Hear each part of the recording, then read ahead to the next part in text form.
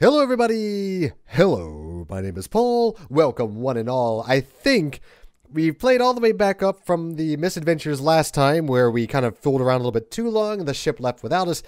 I made it here just in time and I think I have everything I need. So we got the ticket, we got the swimsuit, all of our cash, our passport from the trash can, the grotesque gulp which cost us our life more than once, the sunscreen, and then the mysterious Un-luxe. And I know I'm right on time because the second I step off this, because I went over to the left to make sure I got my hair cut, and about 2 steps over there, and it's like, oh, you waited too long. The ship left without you. But I think as long as I'm here, the ship can't go anywhere. So we're all good. So all that's left is to give this guy my ticket and I guess my passport.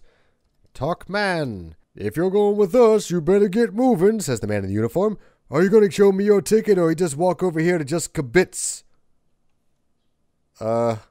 Here we go. My Yiddish is really bad. To look on and offer unwelcome advice, especially at a card game. Oh, speak informally. Chat. That makes much more sense. Kibitz. I prefer kibitz. Oh, bird dudes. Hi, you tell the purser. Here's my ticket and passport. All right, you just made it. Let's take a look at that passport first. Oh, nice photo, he says sarcastically. Now, let's see if your ticket is in order. Ah, jeez. Another freebie. When are these suits in marketing gonna realize these boats don't sail on wind power anymore? Oh, I'm sorry. It's not your fault. Regaining his composure, he continues. Your cabin will be on deck F, cabin number 1. That's all the way below decks and to the rear. That will give you an excellent opportunity to hear all the subtle inflections of our diesels. You may enter now. Beautiful. We're on the boat. I'm on a boat, copy hanging on a boat. Okay. Actually, we use the mouse for navigating up here. That seems much easier than going back and forth.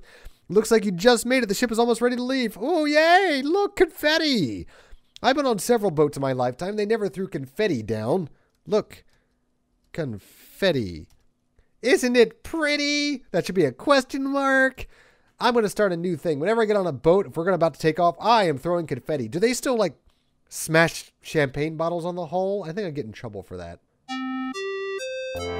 Oh, his bald spot is glowing in the evening sun. As Los Angeles slips out of your view, your thoughts are on your search. Will you find love? Or will you keep looking in all the wrong places? Hey, we got our title. Now, who is that I'm dreaming of? Is that Polyester Patty, soon to be called Passionate Patty? Or is that the contest winner? Or is this just sort of my 1980s ideal? Some of the instruments kind of dropped out there, but it's still a very sweet little song. Composed by Al Lowe. If I haven't mentioned it before, pretty sure I have. Okay, can we get on with it? Yes. There we go. We're on a boat. All right, let's see what I can do. I don't think there's any time limit where in the boat because this boat literally goes on until you make it stop. It's a month-long cruise. Let's go back and check out my room. There we go. Oh, it's a beautiful stateroom. Oh, I got a free basket of something. Look, basket. A bowl of fruit sitting on the nightstand with a note attached. You read the note. Bon voyage, Larry. Love, Mrs. Bimbo. Mrs. Bimbo. Was she married? Was that the contest winner? Who's Mrs. Bimbo? Take fruit. Thank you. All right, well, let's explore everything. You know how these games are. Look, open. No. Let's just look. No one on the dating connection promised you the deluxe cabin. In fact, this is surely Un-luxe. Located at the rear of the ship's lowest deck, the noise from the engine compartment is deafening. You have a bed, a nightstand, and a small closet. There's a door on the aft wall. Okay, open closet. You quickly open the cramped little closet and look inside. You find absolutely nothing, so you return the doors to their closed position. All right, let's look everywhere. Look under bed. So clever, look under the bed, and I find nothing. Who's over here? Knock door. Let's be polite. You may have heard a soft come in, but you're not sure. All right, well, open door. Hello. Hey, how come your room is so much nicer? Can you hear the engines from your room too? Well, what have we here? Says the woman on the bed. Uh-oh, Larry. Looks like you've been caught entering someone else's stateroom again. Why, I do believe it's that darling young man that my daughter won on TV. Good Lord, she's Bachelorette Barbara's mother. Poor little Barbie got to feeling poorly just as the cruise was about to start, so I decided to borrow her ticket and come along instead. Your mind quickly envisions Paradise Lost. Even though that's a lot more violent than this story. Well, the guy was trying to shove saxophone reeds under my fingernails. I hope you don't mind. I convinced the purser that it was in his best interest to assign you to adjoining cabins. I'm sure I can make your voyage enjoyable. Is she patting the bed? Yeah, I think she is. I really want to get to know you, if you get my drift. After I saw you win that lottery show, I thought you were just about the cutest thing I'd ever seen. Except for my mister, of course. May he rest in peace. He was a good man. A good catch, right? Right. And unusually quite sturdy, but one day his heart just couldn't take it anymore. You wonder why it's necessary to learn this. Honey, at any time you want to come over and see Momma, just feel free to pop on through that doorway, you hear? She attempts to give you a cute, girlish smile.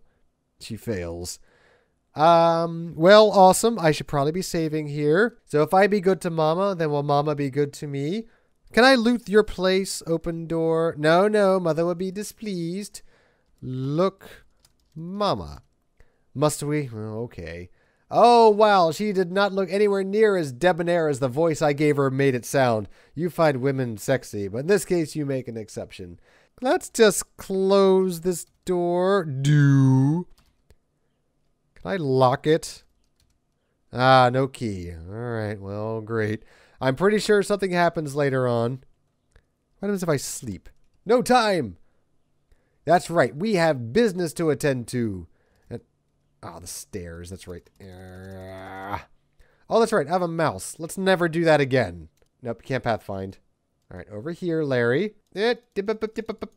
Oh, God, this place. Up we go. Up we go. We can make it. It's a workout. There we go. Beautiful. What is on the TV? What is that? Is that like a close-up of somebody's satin sheets? Shouldn't you turn off this computer if you're going to watch TV? No, I'm just curious. I'm sorry. The ship's revolving nightclub has a television set behind the bar and only one empty stool. There's a complimentary bowl of spinach dip at the end of the bar. What? That's a weird thing to have, complimentary, but okay. Now, I wonder, is this part of the ship that I'm looking at through this rotating, or is that just like a passing cloud? I wonder. And why would the ship rotate? There's like nothing. It's just water as far as the eye can see. Well, I guess when you make port, I guess it's cool. Well, whatever. Take dip. You grab a loaf of the French bread filled with spinach, mayonnaise, and spices. Good. Delicioso. There's no one here interested in talking to you. Perhaps you could talk to the bartender. All right. Well, that's his way of saying, don't bother. Sit. Okay. Hi, you say to the bartender with a smile. My name is Larry. Larry Laffer. Thanks for telling me, he responds sarcastically. Well, that didn't work, Larry. Buy drink? Do you have any drinks with parasols and fruit? You ask the bartender. But of course, allow me to fix you the specialty of the house. Heavy on the pineapple, okay? No problem. Somehow I would have guessed that. No, very slowly. Yeah, there you go. There you go. Here's to you say to no one in particular. Whoa. Oh, dear. Oh, no. Ah! I got you, vicious devil enemy of the people, cries the bartender, suddenly revealing himself as a member of the KGB. How's that for extra pineapple, you sap? Oh, didn't see that one coming. The bartender's Mickey has desired effect upon your central nervous system. You gave the KGB no problems during transit to their local headquarters. We'll drop by there just to see how you're getting along. Yeah, we've seen this before. I can't believe you have to walk up every single one of these stairs individually. Who thought this was a good idea? All right, well, let's skip the bartender. Let's get dip. There we go. Beautiful. Let's see what else this ship has to offer us. Oh, man. Over here. Oh, we have access to the lifeboats. This is very Chekhovian. Look. The upper deck of the ship stretches away in all directions. There's a lifeboat hanging in here. Well, we'll remember that for later. For now, we don't need it. Okay, let's head on downstairs. Look at the clouds go by. This thing is going like 1,000 miles an hour. This is going to take off. How do I go downstairs? How do I can't. How do I... Mouse, help me. All right, what's on the back of the ship? There's not that many activities on this boat, I'm noticing. This is going to be a really boring month. Hey, there we go. We're at the pool. And a really strategically placed railing. Doesn't that pool look refreshing? There is one empty chaise lounge by the pool. All right, well, I know better than to either hop in the pool or try to sunbathe while wearing a heavy polyester leisure suit, but that's never stopped me before for sacrificing myself in the name of entertainment. All right, it's not actually going to let me sunbathe in my leisure suit. Maybe I can swim. Dive. I tried repeatedly to dive into the concrete pool deck with no success. All right, well, whatever. Bloosh. Swim. Oh, I can't. I can't swim, apparently. Oh, no. Next time, you might try swimming in something other than a thick polyester white leisure suit. Well, down he goes. All right, so we'll just come back here after we have our swimsuit on. But I don't think you can do anything else on the ship while you're wearing your bathing suit. It's not a clothing optional ship, I'm afraid. All right, let's check the foredeck. Hey! There's that lovely music. Oh, I upgraded to a kumquat while I wasn't looking. Good day, mister. How may I help you? Oh, wait, no, I said this guy's going to be Scottish, didn't I? All right, a Scotsman he will be. Let's get ourselves another haircut for whatever reason. Is there anything you can do about this hairline of mine? You asked the barber. Aye, but of course, mister. I've got exactly what you need. Just have a seat in the chair, please. I decided to bypass Scottish and just go straight for Irish. What are you doing that mop top, sir? Sir? Yes, I have exactly what you need. It's all the rage, the latest thing. You see it everywhere these days. In fact, guys make a lot of money with one of these. I call it the Jimmy model, and I'm sure it'll suit you just fine. He places the Jimmy carefully on top of your head. Get it all styled. Come on there. Beautiful. Impeccable fit. And for you, the price is right. Only $10,000. But I like to consider it more of an investment than an expense. $10K for a wig? Yeah, what the hell. It's not like it's your money. Why not let those suckers who paid for all those Lucko Bucko tickets treat you to a new look? I'll take it, you tell them, and peel off $100 bills from your rapidly depleting wad. Receding is something completely different on my head. Can I get to see what I look like? No mirror? No nothing? I can't walk out. The barber bids you a farewell with a sweet, "Sure you can." You catch a good look at yourself in the mirror and slip the wig into your inner jacket pocket. You thank the barber, but thanks a lot. I think I'll just save this until the day my cable channel application is approved. Bunk. There we go. We'll need that later. All right, let's go see what's happening on the bridge. I'm just allowed up here, am I? Oh, are you Kenny? Hold it right there, buddy, says the captain. No one's allowed on my bridge without permission. Oh, the security guards take you away to the brig, which is located on deck even lower than your cabin. The conditions there aren't that bad, although seepage does keep the floor covered with oily, slimy water. Unfortunately, during one particularly wet dream, you slide off your bunk and drown in bilge water. Wow. Didn't see that one coming. All right, here I am back on the, what I assume is called the bridge. All right, as long as... Oh, hi. Oh, look at... Oh, Jesus. Criminy Christmas. Look out, Jerry's firing a poison dart. Oh, he got the... Oh. Oh, at least he missed you. However, the captain lies dying on the deck. The ship is drifting helplessly on the high seas. What? Through your ineptitude, you've allowed your captain to be killed by a KGB poison dart. Unbeknown to the passengers and crew, Unbeknown to the passengers and the crew, the ship now charts its own course. A course. That course is straight for the nearest reef. Perhaps you'll miss the reef and miss the grief. Save the ship and save the day. Perhaps you'll even earn your escape someday. Can I do anything? I still can't move. Nope. No way. You knew better than that. All right. I don't think you can write that off to my ineptitude. I just tried to walk across the room. Whatever. Well, let's not move anywhere outside this little square here. Now, you have a distinct feeling that you should not be messing around on the bridge of a large ocean-going vessel. So far, the captain has not noticed you. You better keep it that way. Let's see. Look, Captain. Maybe this is our Kenny cameo. He's intently steering the ship. Do not disturb him. All right, let's not. What's this switch here? Look. Switch. There's a large toggle switch labeled Lifeboat Timer on the console directly behind the captain. Okay, well, remember that exists. Well, now not too much else to do but to go swimming. I can't get down. There we go. Yeah, the arrow keys don't help at all. Can I use the diagonal keys? Yo, the diagonal keys work great. Oh, why wasn't I doing this before? I am a jerk. No, I'm a schmuck. Change into swimsuit, or just into suit, I guess. Move behind the closet. I'm in my own room. I don't need to be. All right, whatever. Straight into the suit. All right, this is a good place. Oh, there we go. Oh, I'm beautiful. Do I get a towel or anything? I don't look that badly. I'm not really that out of shape. Really, I expected I would be pudgier. All right, well, up to the pool we go. Oh, the pool's in back. I'm a dope. No, wait, I'm a schmuck. Let's go for a swim first, and then we'll do some sunbathing. And I know if you, because you have to apply the sunscreen, otherwise, well, let me show you. There we go. A lovely day to catch a couple of rays. And I believe I just immediately burst into flames. Yeah, there he goes. These tropical UVs can be deadly. But hey, at least I ranked up to a Nimrod before I died. All right, so let's dive in. Woo! Oh, swim, swim. All right, here's the tricky part. Dive. Okay. Whoop.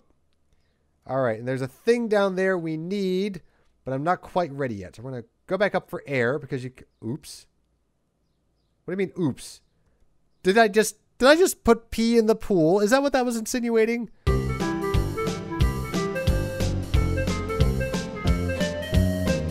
All right, now you got to be fast here. So we'll get... I think that's a bikini, not give. All right, and then up we go. Oh, how long do you think you hold your breath? Long enough, I hope. There we go.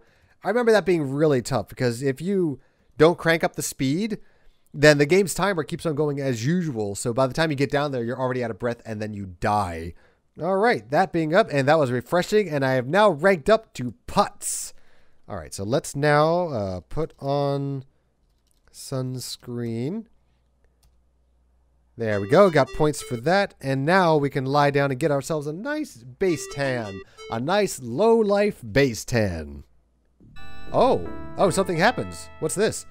Why, hello there, big fella. The beautiful blonde with a body like a brick shipyard. Why are you hanging around here? I've been looking for someone just like you for a long time. Why don't you come back to my place? You won't have to hang around here all alone ever again. Geez, Larry, you've really found yourself a live one. I'll just say yes for now, even though I think the body like a brick shipyard was probably a clue that she is KGB. But we're going to say yes anyway. Come on, I can't wait to get you all alone. Get up. All right, let's go. Following you. Hey, baby, you cry. Wait for me. You allow yourself to be seduced by the beautiful women and quickly become close friends. She heads for the ship's fantail where she parks her private helicopter. A short romantic chopper ride across the South Pacific is followed by an intriguing look by her impressive garage door, hidden suspiciously by a mountain waterfall. Later that night... Oh, it's not just... She's not KGB. You are so impressed. You've never had a girl invite you to her pad before, not mention her landing pad. Go, hey, when did I put on my leisure suit again? When did I have time? All right, well... Just wait over there on the bed while I slip something. While I slip something? Like slip into something more comfortable? Is that what she meant? Just while I slip something. Oh, okay. Perhaps if things go well tonight, I could give her a subscription to Popular Mechanics. What does this all mean? I had no control, so into the bed he gets. I don't like this. Hey, baby, you say. What a great kinky bed. I don't like this at all. Yeah, there we go. There are the clamps. Hey, what's going on here? Get these ankle cuffs off me. And why the handcuffs? Oh, I'm just into mechanical devices, she replies with a smile. Hold still, darling. This will only take a second. Okay, and this is not... Ooh. Uh-oh. Why does that look like hydrofluoric acid below me? Because it is, silly. This seems really elaborate if you're just trying to kill me. Oh, and a laser. And a laser. Perfectly. Oh, God. Well, Larry, this brings a whole new meaning to the term dismemberment. Oh, God. Block. I had the onk-lunk on me. Or they just want me dead. Look, lady, if you want my onk-lunk... Come on, Samson. Can't wait to get you all alone. Bye. If you want my onk-lunk, I had it on me. You could just have it. Just take it off me. You don't need to go through the elaborate process of hanging me up on a vertical bed and then slicing me in half with a laser and dumping my remains into a pool of hydrochloric acid. Just ask. Just ask. I'm so easy. I'm just a lowly lowlife. All right. So hopefully we'll not follow her. Good. Okay. We're safe for the time being. But I think we've pretty much done everything on the ship that we need to do. I don't know what time it is, but I guess we'll just head back to our room and get changed. That took forever. All right. Beautiful. Night has fallen on the good ship USS Love Tub, so you head to your bed for a few hours of relaxing sleep. Well, this is great, even though it purely looks like daytime out there. Unbeknownst to our little boy Blue, the door to the adjoining cabin swings open. Suddenly, a deep rumbling shakes your cabin, not the steady roar of the ship engines to which you've grown accustomed. This sounds more like an onrushing steam locomotive encountering a steep gradient while the fireman pours on the coal. Oh no, it's Momma! Oh no. Oops, says the big mother. I didn't mean to hurt you, little fella. Oh dear. Shoot, and you such a cute one too. Oh, now it becomes clear to you. You must escape this vessel before darkness falls. You're continued to be the main course at a Momma party. Pardon me, but now I'm dead. Okay, that probably means none of my save games are going to work. So I can't actually go back to my room when it's too late. So let's do the pool first. Let's get that out of the way. And then we'll regroup, hopefully, back in my room at daytime. And of course, the first thing I do is go in absolutely the wrong direction. Let's change first.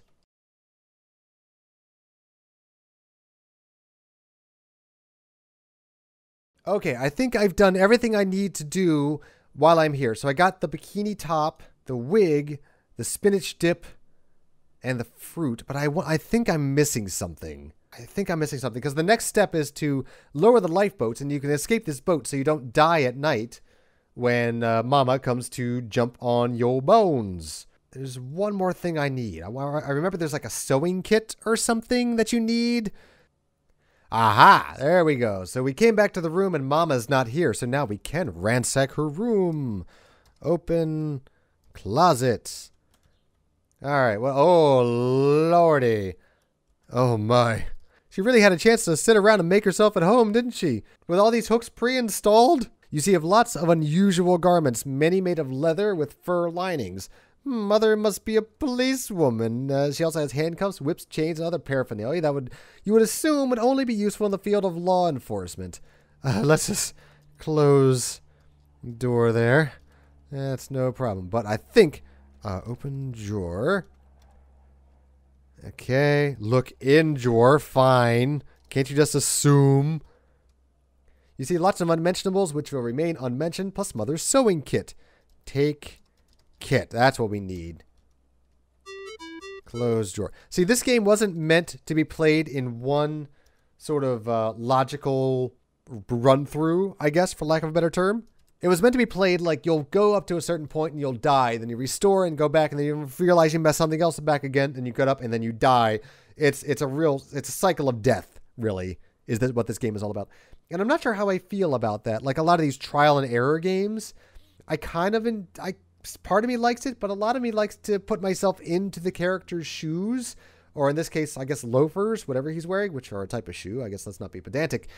But it really kind of takes me out of the experience because I die over and over and over again. So you have to look at it sort of more of a third person thing. Take yourself out of it. Don't role play. And because you could role play in Quest for Glory and even King's Quest, I guess, to an amount. But Leisure Suit Larry, not so much. Mostly because he's very unrelatable. Let's see if now we can do everything we need. If we pull this lever, that should lower the lifeboats and we can make our daring escape. And you'll see why I needed all this stuff. Pull lever. Silently, cautiously, so not to attract the captain's attention, you move the large toggle switch to the start position. A faint ticking sound begins. All right, which means yet another race against the clock to get to the lifeboats before it goes down.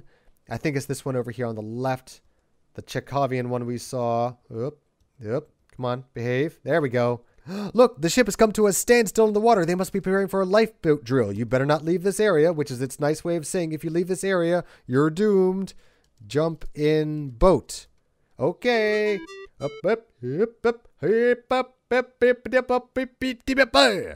lifeboat drill has brought the ship to a standstill. What have you done, Larry? A siren wails a warning cry. The lifeboat begins to shake. You make it to the lifeboat in the nick of time. Yes, and I am a creep doing so. Beautiful. And off we go. Oh, that's separated all on its own. How come all the other ones didn't separate? That doesn't seem quite fair. Slowly, you drift away from the cruise ship. You wonder what you forgot to pack. This is where I start getting really nervous, because if you don't have everything you need, you're doomed. You are dead already, and you didn't even know it. So as the cruise ship slinks further and further into the distance, and I'm sailing off to parts unknown, this seems like a good part to leave Larry alone. Don't forget to go and put all of your ideas for more trite phrases into the Google Doc, which you will see down in the doobly-doo. And I will see you next time. So until then, good night, jelly beans. Good night.